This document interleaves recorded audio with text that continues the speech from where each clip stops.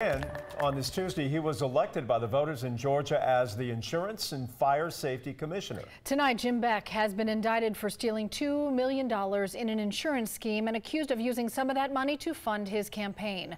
The feds say Jim Beck created fake companies for years. Caitlin Ross is on the story for us tonight. A powerful position does not shield you from the sins of your past criminal activities. Justice and rule of law will catch up to you eventually.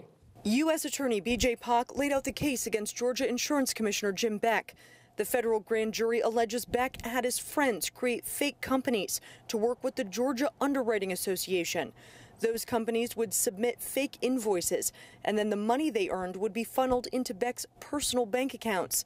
He allegedly used that money to fund his campaign for state office, pay off bills, fix his rental properties, and even pay his taxes.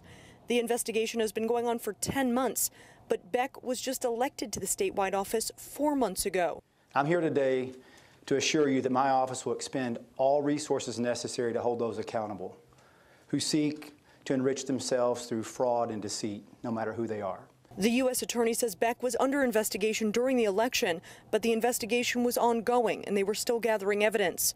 Right now, there is no proof that the alleged fraud happened while he was serving as the state insurance commissioner. And the allegations contained in the grand jury indictment do not touch upon his current role.